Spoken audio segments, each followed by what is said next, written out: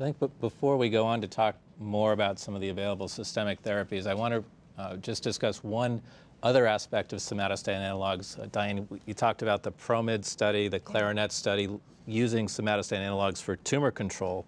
But this whole idea of tumor control and somatostatin analogues is really quite recent. We've had these drugs for decades and used them for hormonal symptoms. So how do you use somatostatin analogues in that context? So I think certainly for a functional patient, there's never been a question that you put them on the somatostatin analogues, and they're usually on there for life.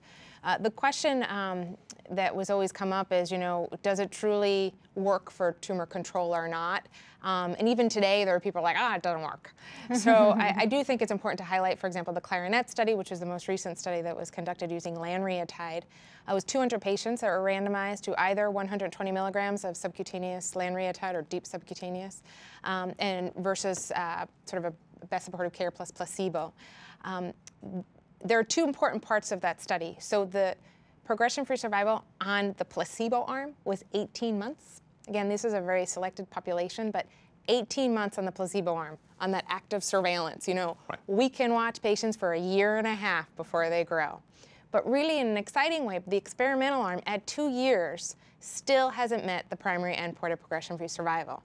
So that at 2 years, the patients on lanreotide still haven't progressed in a drug that's really well tolerated. I mean, that's exciting. So I think that we have shown now with great evidence that, in fact, there is cytostatic control there.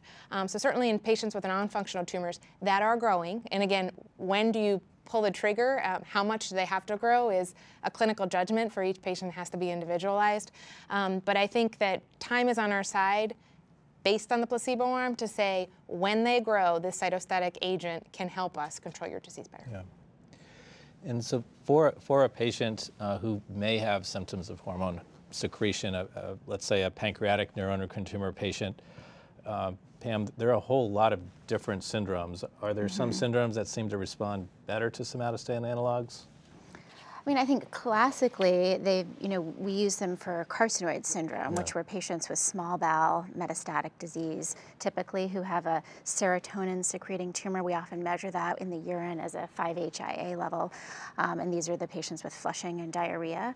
Though I will use somatostatin analogues for most syndromes, with the exception, I think, being careful with insulinomas. And I think that we typically will start with both a long and a short acting. There's some controversy as to whether a test dose needs to be used, and everyone can comment on that if they want. Right.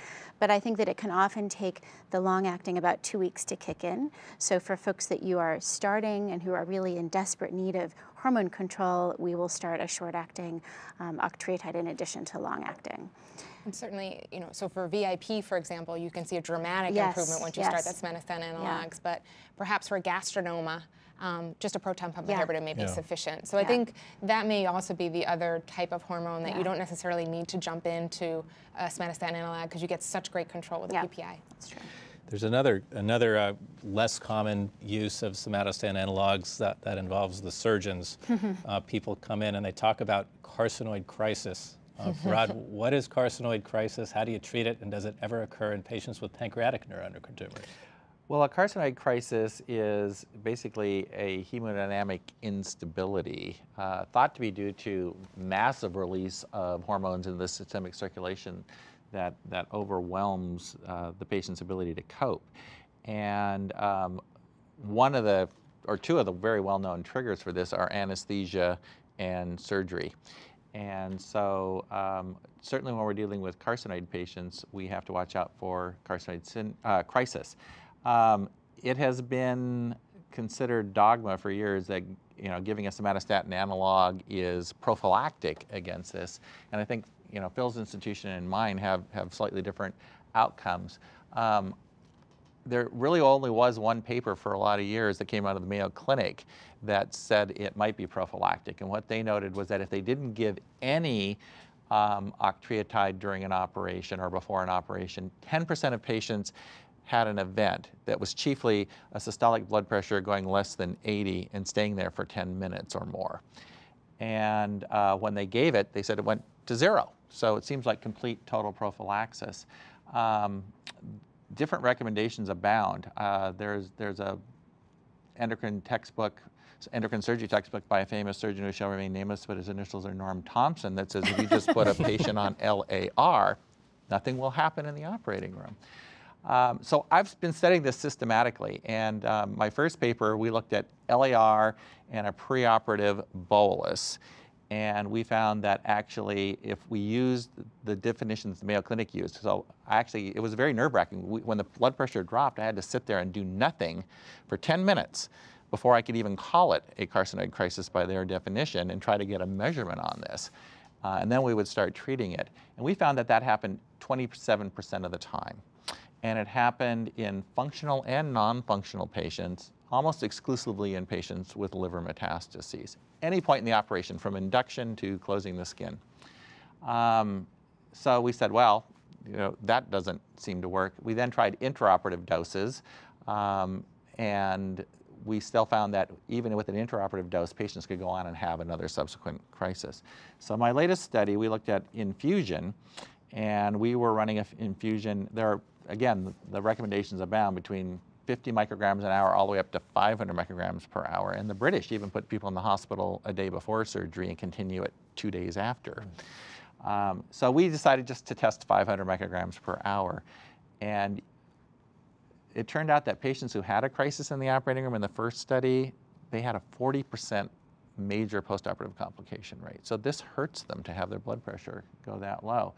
So we ran the infusion at 500 micrograms per hour, and we had very strict definitions. We said, we know what a crisis looks like. If we're not bleeding, we're not twisting the cave and stuff like that, we'll call it a crisis and start treating it immediately.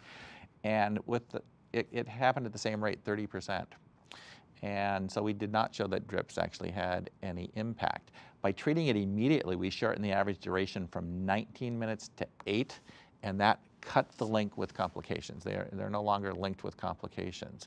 So right now I'm starting another study. We're now doing echocardiography and Swan-Ganz catheters during all operations, because no one really knows, is it vasodilation, is it heart failure, is it pulmonary vascular resistance, or some combination thereof. And we're getting really interesting data that I don't want to spill the beans on tonight. But